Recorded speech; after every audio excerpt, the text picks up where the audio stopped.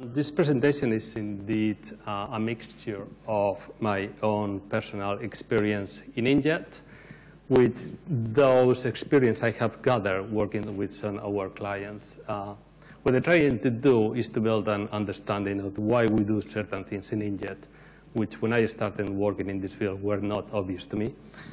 And I come to realize that they are not obvious to some of the new people entering the market. So I will be sharing with you some of my thoughts in that to try to build a better understanding of what is possible and what is not possible with Inkjet. Well, I mean, if I say my family, I work in printing, none of them get terribly excited about it, to be honest. People get the impression that it is an easy thing to do. You just want blue there, you just put blue there. You want red there, you just put red there. How hard can it be? Well, it turns out to be that it can be quite hard, actually, to do it right.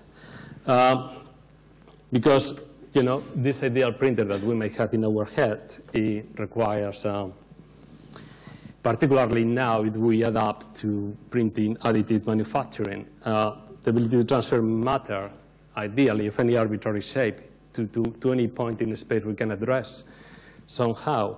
And why would we always talk about dots, but really in an idea printer, why would you want to use dots? You can do much better with some tessellations in two-dimensional space or three-dimensional space that we will cover much better the substrate we want to cover or to build a 3D structure that we want to build. But there are reasons why we cannot just put an arbitrary shape, whatever we want. And the same with what we actually printing in terms of what is the function of what we are printing. Generally, we think is giving color. But in 3D printing, it might be that it's giving a structure to a material. And what we see in some of in the real world is that the actual printing mechanisms that we tend to use tend to favor cylindrical geometries or spherical geometries or produce dots. And that there is kind of material properties behind it and why that is the case. So if we try to constrain what we're trying to do and make it a bit more narrow, if nothing else, because we only got a limited amount of time to talk about things, think of a 2D ideal dot printer where we want to print dots. Well, if we were given the choice, we would like to have a 2D dot array that just will come and print or array in one go. Each individual in the array may be individually addressable. And that will give it a structure in a two-dimensional space. And that's where we're starting to see how digitalization enters the world of printing. It's not just that we're digitalizing the images, we're also digitalizing the available positions in the space that are available to us. And that can produce some strange effects due to the periodicity of the structure that we're building, and sometimes some of the prep algorithms can help us to avoid some of these issues. And in terms of what we would like to print, well, if you want to have a really, really intense image, you would like to print something that is an active device emitting light, and ideally a pure spectral, or as close as you can get to purely single frequency in the optical domain, that will allow us to build a color space much more easily than we do, for instance, with CMYK inks. Now also, when we are entering the work of additive manufacturing, I was in a conference on 3D printing 3 weeks ago, and I was seeing some people doing jetting binding for metal parts, produce metal parts. And some claims were made that those parts were as strong as metal injection molding parts equivalents. And it's, well, how can we make such a claim? It's quite a strong claim, really. How do we ensure through the printing process that actually we're going to achieve that the amount of binding that we're putting is the right amount of binding? It's something that's perhaps very interesting, but got me a bit worried too. Because perhaps I know that it is quite difficult to warranty things into the printing. It's difficult to make absolutely certain that a drop that's going to land exactly where you want it to land. There is some intrinsic errors in that process which make it really difficult to achieve in practice. Because people have to build printers in the real world with real components. And those real components don't have ideal behaviors.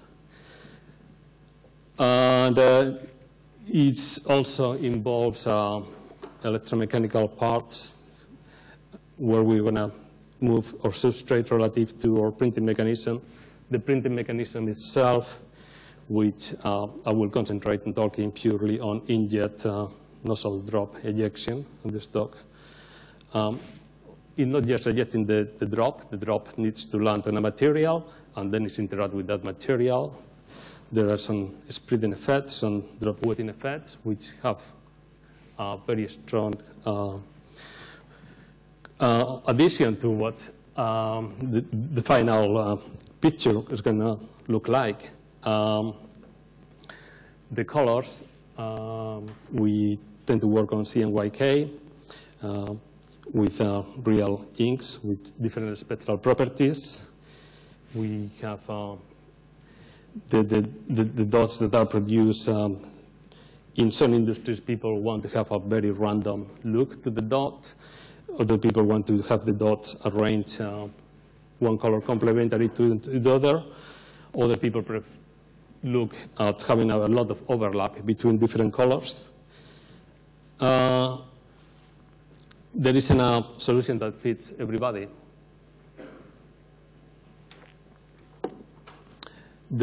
On scanning printers, we also find that there are quite often problems with when we run multiple swaths. I mean, this is a bit exaggerated in the sense that there is clearly a gap. There is a particularly bad calibration on the mechanical movement of the system.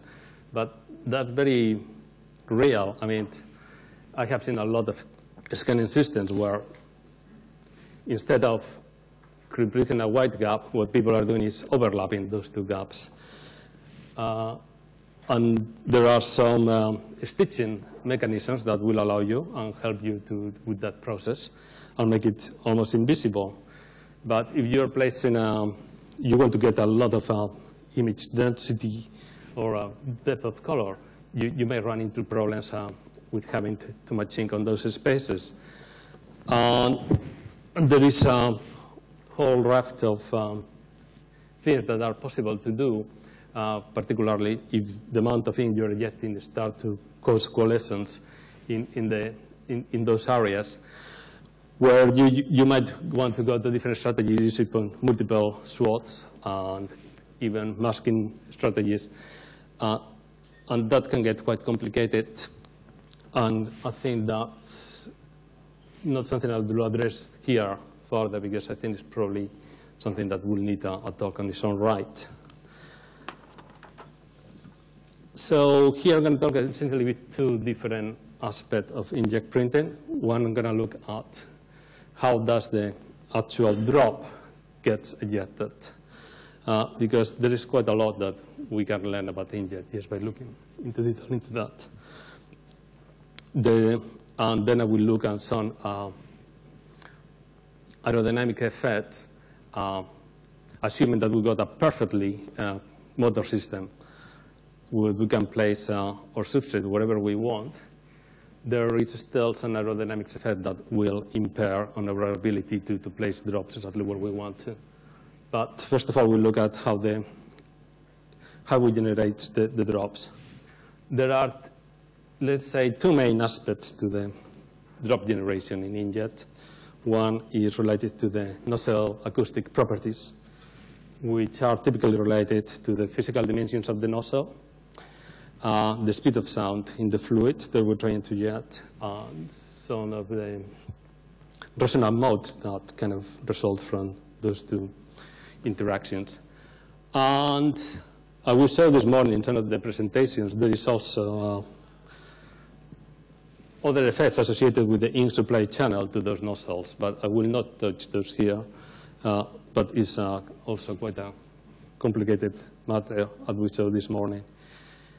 From the point of view of the fluid properties affecting drop formation, we got density, surface tension, and viscosity are perhaps the three main ingredients. And so they dominate basically the time scales necessary to create a drop, or for the drop, once it's landed into the substrate, to actually reach its final form on the substrate. And we will see that in the Inkjet piezoelectric model, also in thermal Inkjet, the drop is ejected out of the nozzle through a pressure wave, and that pressure wave can sometimes produce a cavitation effect in the nozzle that might cause the formation of an air bubble, which might later on grow up through the process of rectified diffusion. And having an air bubble in the nozzle is generally bad news, because it means that that nozzle will sooner or later become not operative. Really, people were observing drop formation from a jet of a fluid in the 1800s. And Rayleigh was the first person to come out with a theory to explain what was going on. And basically, there were previous observations by Plato and others of how a cylindrical flow was breaking into drops. And Rayleigh produced a mathematical model where it was looking at how the perturbations in the radial motion of that cylinder would propagate. And he basically used classical mechanics, where he created using a potential flow theory. He built a kinetic term for the energy, and then he used the surface tension to create a potential energy for the energy, created a Lagrangian, assumed that there was no dissipation, and solved the equations of motion with those two parameters. And that means that from that analysis, he was assuming those conditions in our flow. Basically, flow was steady, irrational, implicit, and incomprehensible. And perhaps what I would say is one of the most important results of Inkjet theory is that he observed that the radial deformation occurred periodically in the direction of the flow with a period which was directly proportional to the radius of the nozzle. And it's about 9 times the radius of the nozzle. And that's quite a remarkable result, because it's a purely geometrical constraint. There is no material property in the results there.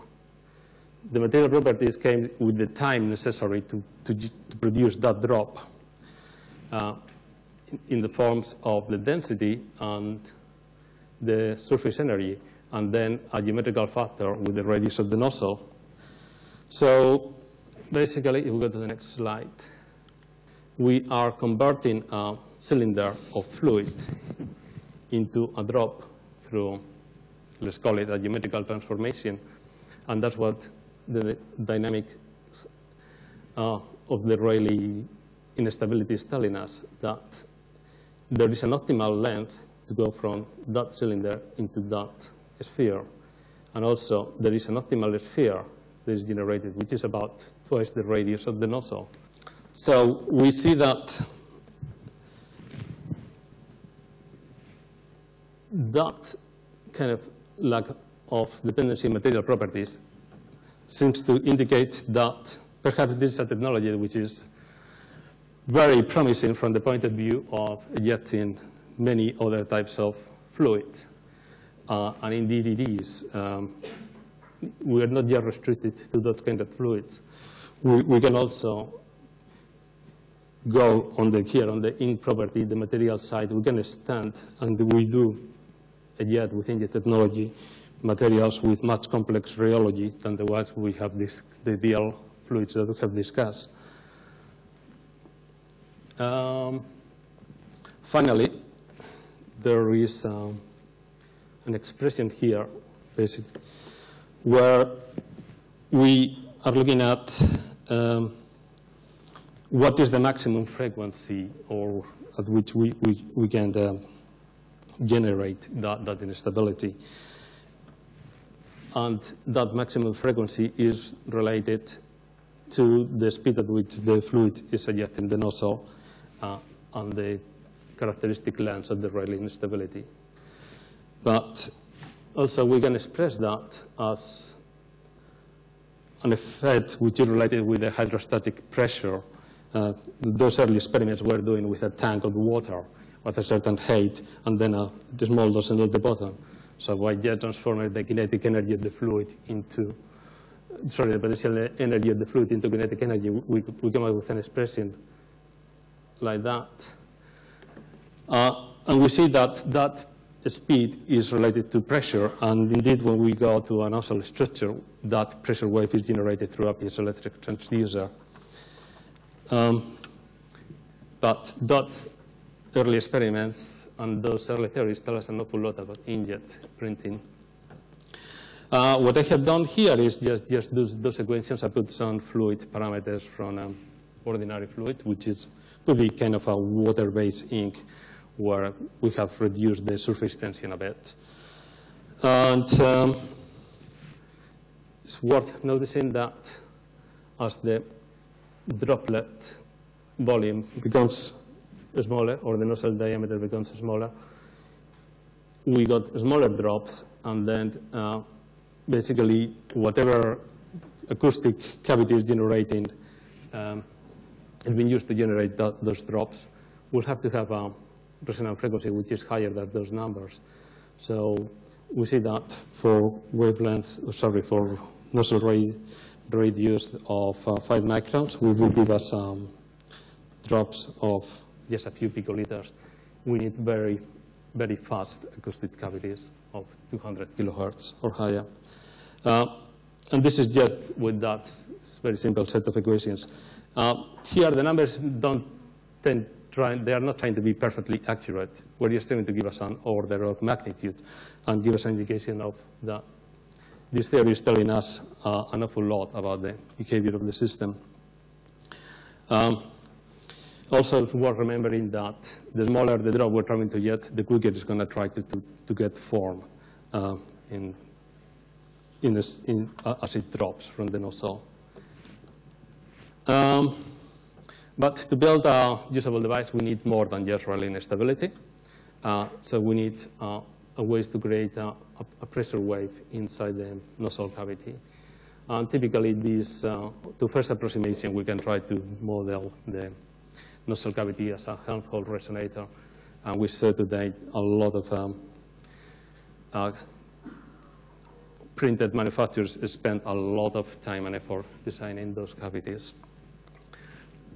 A very complex structure, much more complex than what I draw there, and with a more complex behavior. But essentially, we capture the essence of the physics with a Helmholtz resonator rather well. And we see that the acoustic frequency is proportional to the speed of sound, which is a fluid property, and then a geometrical factor that has to do with the geometrical dimensions of the resonator. And the last thing that we need then is the ability to create a pressure disturbance, and that's provided through a piezoelectric being driven with a waveform.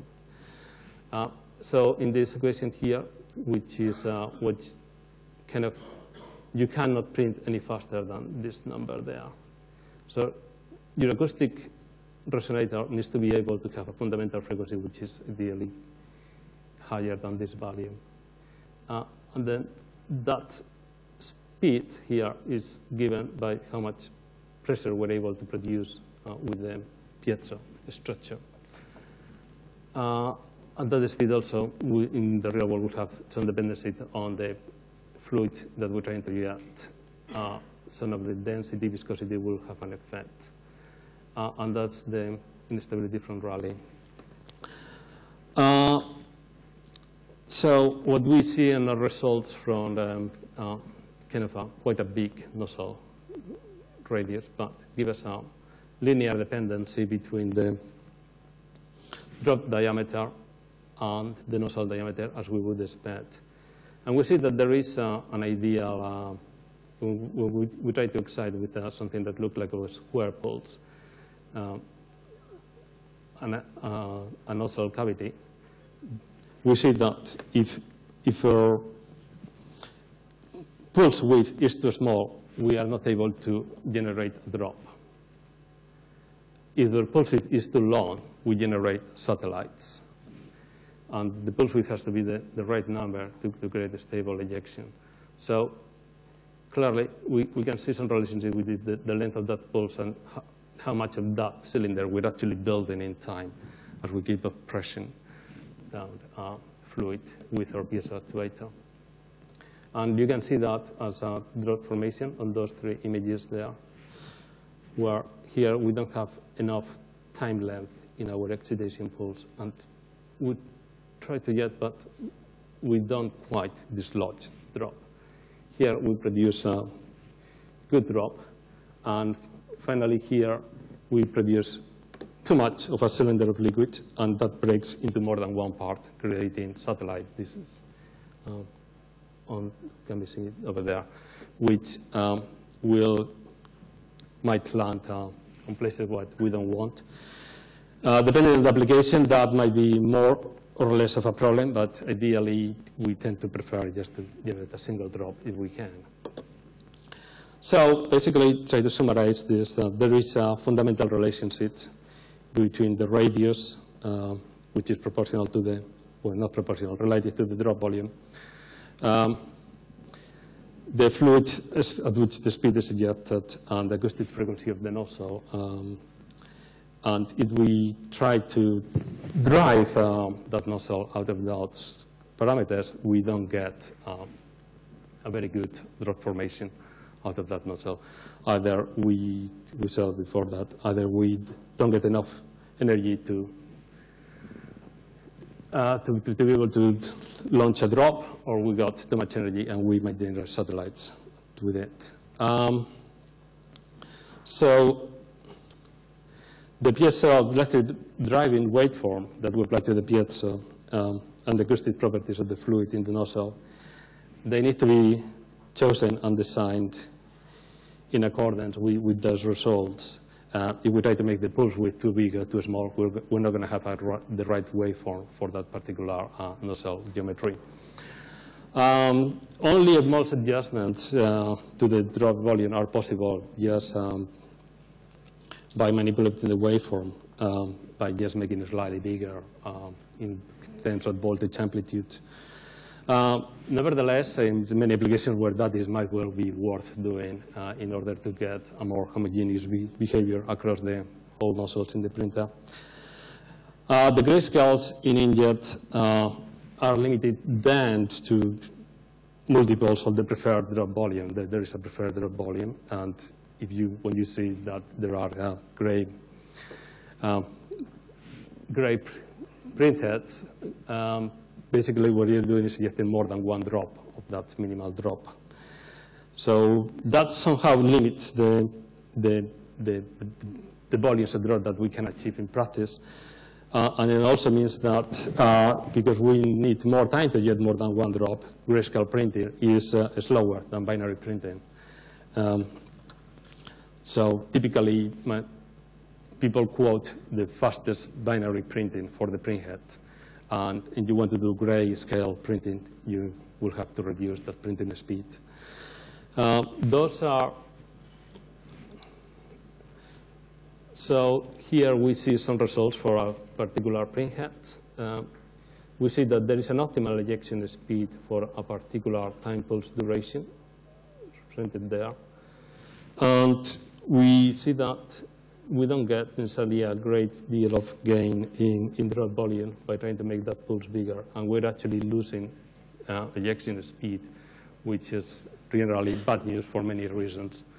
In that other plot, we see that what happens if we modify the pulse amplitude. We see a variation of 20% in the volume that is being ejected by the drop. But we pay a price of a 50% variation in the speed of that particular drop. So there is some tuning you can do with change the pulse amplitude, but you won't be able to create something like 16 different levels of gray by changing the volume. It's just a finite adjustment. So the only way to get useful changes in drop volume that produce useful changes in image density is by generating more than one drop. So that also poses some means that special screen algorithms are required compared to other types of printing to handle digital inkjet printing. And I would like to stress how important it is to have a good control over the waveform amplitude, just well that we have seen. If we want to create an optimal drop formation, we need to carefully design our driving waveform. Also, a printhead with a nozzle geometry will have a range of rheological properties of the ink it can eject. And to maximize that, we need to be able to modify the waveform. And also, the right waveform will be able to produce the fastest possible printing speed for that particular printhead. Now, on a slightly different subject, inkjet drop placement errors. Okay, there are a whole bunch of them related with electromechanical. The ones I hate the most are the ones related with putting the wrong encoder in the wrong place, which is fairly common. But there are others as well. There might be some effect due to the drop-to-state interaction, but I'm going to concentrate on drop-air interaction and some aerodynamics effects. Basically, the air viscosity, any flow in the air because of the viscosity will induce a drag, and those small drops we're trying to print in the drops.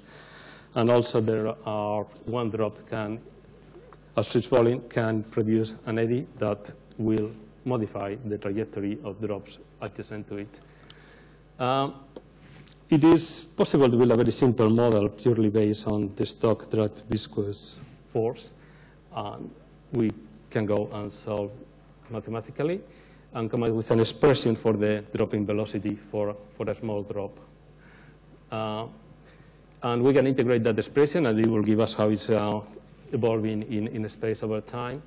And if we combine that vertical movement with drop due to gravity with a flow cause between the substrate and the printhead. So typically, in more printed applications, you will have a printhead which is fixed, and a substrate that is moving, or a substrate that is fixed, and a printhead that is moving. So that will create a flow between the printhead and the media. If we model, because we have been careful with our aerodynamics design of our printhead carrier, if we got a laminar flow, we can basically have a velocity gradient which is dependent on the distance of the drop between the nozzle and the media. And because from the previous equation, we know how that is evolving in time, we can then solve velocity equation on how this flow is dragging the drop away from what would be the vertical drop position, and making it taking a slightly curved trajectory. So perhaps it's easier to see if we put again a number of typical numbers that we could see easily in inkjet printing. We see that as we keep on dropping, this is the point of ejection. As it keeps on falling, it keeps departing from what would be the vertical trajectory drop will be there.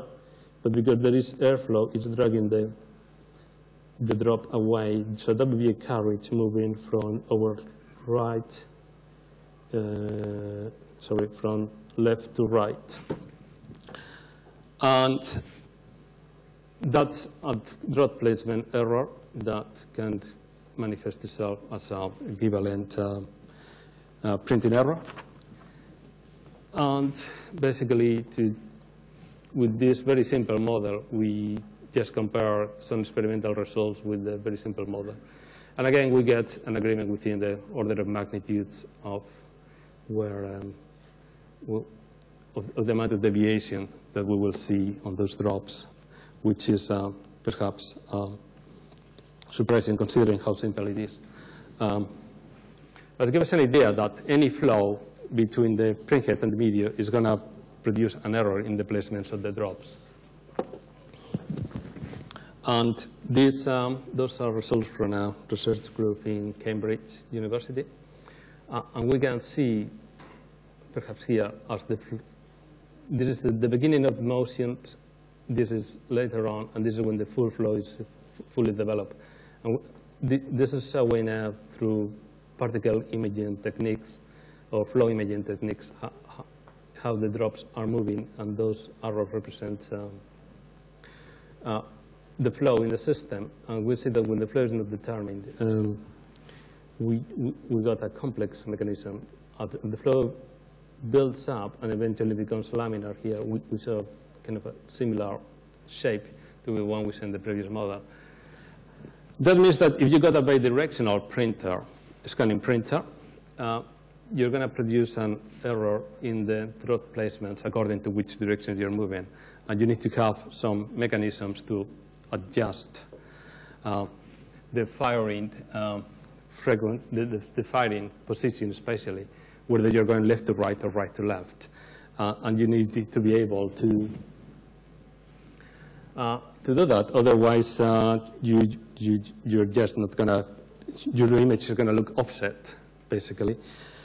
And that will going to be dependent on the throw distance, and it's going to be dependent on the printing speed. So you change your speed profile, you probably need to recalibrate your printer. And if you change your throw distance profile, again, you're probably likely to need to recalibrate your printer. So, and if you're printing over many colors, that might also affect your color calibration in your system. So, and finally, in printers where we got 2 different rows printing, we see that the effect on the first row can be different to the first and the second row. So if you got 2-color printheads printed on 2 different rows, you might want to adjust individually those rows. So you will need some mechanism that allows you to do that adjustment. Typically, that's done on a print controller by controlling the timing that happens between an encoder pulse telling you where to print and how much offset you want to add. That needs to be variable in order to compensate for these effects. And again, every time you will change them, you will change the printing speed or the height that will change. This is particularly bad also because you see interactions between the 2 different rows, and that's not something we can compensate for. So in conclusion, basically the physics of the drop ejection and the formation mechanism impose some restrictions between different parameters in an inkjet system. So any designer for a printer needs to take that into account because there's going to be a balance between the number of grade levels and the printing speed and the drop volumes they're going to achieve and the printing speed. To maximize the full usage of a printhead, the range of radiological fluids that can be printed with a printhead you need to have good control over your waveform. The aerodynamics effect caused by the airflow between the printhead and the media cause a drop placement error. And that error is function of the relative speed between the printhead and the media, and also of the flow regimes between the printhead and the media. The good news on those particular ones is that those can be minimized by playing with the timing at which we fire the piezo relative to the position of the head. And if your print controller is able to do that, you will be able to solve this problem. And you might want to design the printed carriage to have a laminar flow profile between the printing carriage and the medium. The drop-induced edits cause random errors which cannot be compensated for. The only thing we can do then is to minimize the interaction length between drops by basically trying to reduce the distance between the printhead and the media as much as we can. So that will make a constraints, mechanical constraints in the system. And particularly in a big printer, that might be quite challenging to achieve. Okay, so that concludes my talk. If you have any questions, it's quite late now, so you can come to our booth and talk to us. All right, thank you so much. Okay.